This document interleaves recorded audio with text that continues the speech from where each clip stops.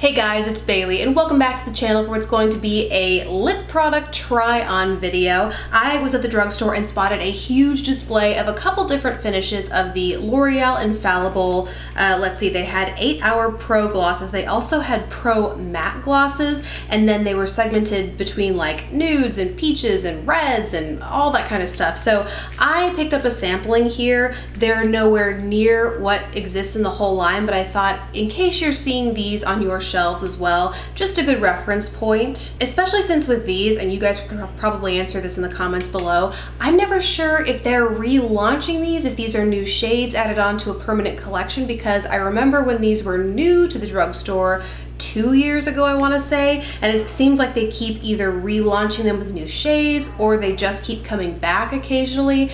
I'm not sure, but I thought it would be a good opportunity in case you're seeing these displays as well and you're like, I don't know which one to pick up. I picked a good sampling from all of the different kind of shade selections. So let's go ahead and get into it. Starting with some of the neutral shades, let's go with the glosses. Oh my gosh, some of my favorites. This is a peachy pink with a heavy gold shimmer, and I would say this is the shade Suede, by the way. I would say this, of all the lip glosses I've had that are similar to this has a more extreme gold shift than any of them that I have tried. Next up is another gorgeous one, Dulce de Leche, and this is a more taupey nude, but the shimmer in here is so unique because it's almost holographic. Like there's a mix of green and yellow and purple and just a really cool mix, and I applied this actually over one of the Huda Beauty lip liners in Cheerleader, and putting it over a deeper base really brought out the shift in those shimmers, and just like it looked beautiful on the lips. So I think this one is going to be a really fun one to play with, whether it's on nude lips like you're seeing it swatch now, or if you play with it over a deeper base as well. So those are the kind of nudier shades I picked up. Now let's get into some of the fiery red shades. Like these, once again, are still the 8-Hour Pro glosses because I have matte, so I want to make sure you'll know from the swatches whether they're a gloss or a matte, but just to be clear. So one is Cherry Flash, and despite looking very red in the, or kind of like fiery orangey red, which is ironic given the name of the next one that I'm about to talk about, but basically Cherry Flash is an orangey red, I would say, with a gold shimmer, and then shimmer that matches the shade of the actual lip product. It's just slightly off, so you get just a hint of shimmer, but on my lips this is a Your Lips But Better kind of shade. So it's not nearly as pigmented as you might think in the packaging, whereas on the other hand you have this shade called Fiery. Like I was saying before, I would have thought this kind of orangey would be more fiery, but anywho, I digress. Fiery is far more pigmented than I expected it to be from the way it looks on the tube, because in the tube it has a very strong gold shift, and when worn it does as well. It has a very similar shift as Suede does on the lips, but with a more intense red undertone. I absolutely love this for when I want something that's a little amped up on the lips. I don't want to go full on lipstick, and I want something that's really easy to apply. One thing that I love about these wands is they have this really tapered doe foot, so it makes it so easy to apply precisely on the go. Absolutely love it.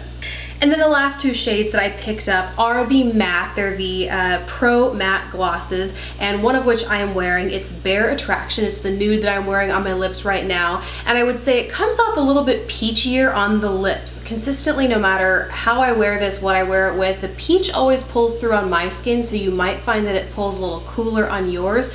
But yeah, for some reason this is just, it ends up being a little bit peachier. So something to consider if you shy away from nudes because you can't find your perfect nude, it makes you look dead, or it just, you know, doesn't work for you. You might consider this one because it seems to be a little bit more forgiving depending on your skin tone. And then I got a red one, and this is Shanghai Scarlet. Absolutely gorgeous blue-based red. It's gonna make your pearly whites pop.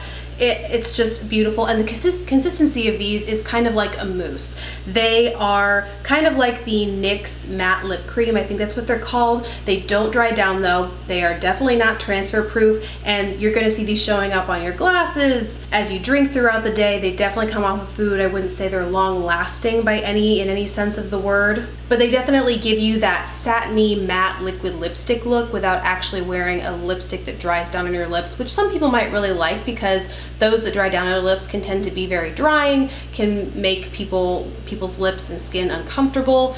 Not the case with these. All of these, in fact, whether it's the matte or the gloss, wear unbelievably comfortably on the lips. And for the glosses, I would say it's a non-sticky formula.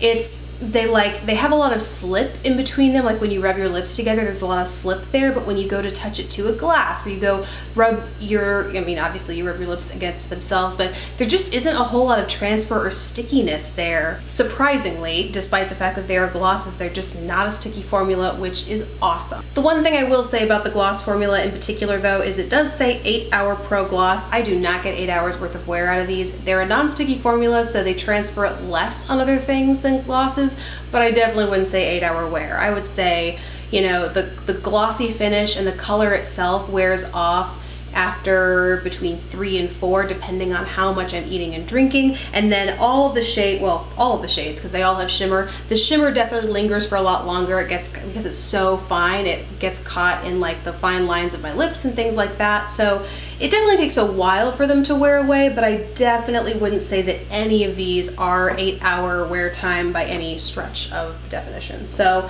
something to consider, but overall I would say this is a really great gloss line from the drugstore if you're into non-sticky but very pigmented glosses, with the exception of course of Cherry Flash, because like I said, that ended up being more of a Your Lips But Better shade on me and not this kind of bright cherry red from the packaging. So I would love to know what shades you guys have tried in the comments below. Like I said, there are so many on this display, there's no way I could have picked them all up, but hopefully the ones that I was able to show you today were useful if you were eyeing them or just wanted to get a feel for what the line was like.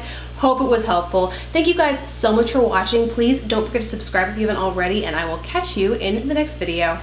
Bye guys!